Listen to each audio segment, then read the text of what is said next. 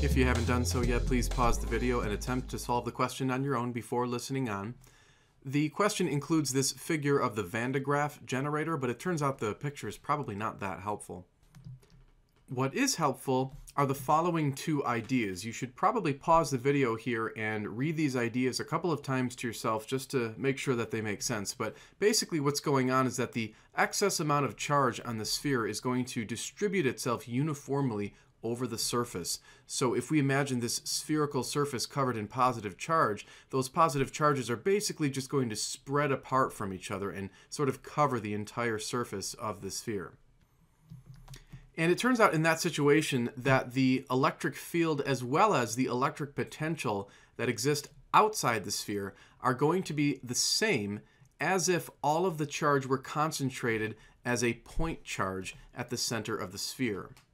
I admit that that was a bit of a mouthful, but what it means essentially is that we can treat this metal sphere as if it were a point charge. Now, for a point charge, a positive point charge in this case, we know that the electric field produced by that point charge can be calculated using this equation here.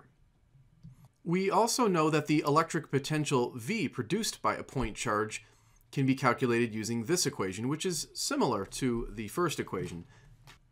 Now, because the two equations are so similar to each other, it turns out there's a little bit of an algebraic trick that we can use to solve this question. If we go over to the electric field equation and multiply both sides of it by R, we would see that on the right side, this R and an R in the denominator would cancel out. And so on the right side, we would be left with K times Q divided by R. But looking over here, we can see that K times Q divided by R is equivalent to V. So what that means is we can replace this entire expression right here with V, the electric potential. And so we would be left with the following equation that relates the electric potential produced by the sphere to its electric field and its radius. Now, this equation is sort of written backwards, so why don't we just flip it around for simplicity. And now all we need to do is plug in the known quantities. We were given the electric field value right here in the question, as well as the radius of the sphere. We do have to convert that radius into meters, so rather than using 18, we'll have to use 18 times 10 to the minus 2. And that way it would be converted into meters. We'll go ahead and plug in the two values for the radius and the electric field.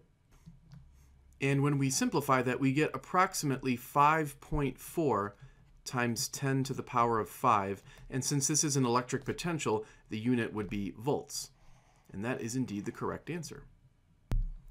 Thanks for taking the time to watch the video. If you liked it, please subscribe to the channel so you could stay tuned for additional videos. Also, you are welcome to send in your own question to the email address shown on the screen.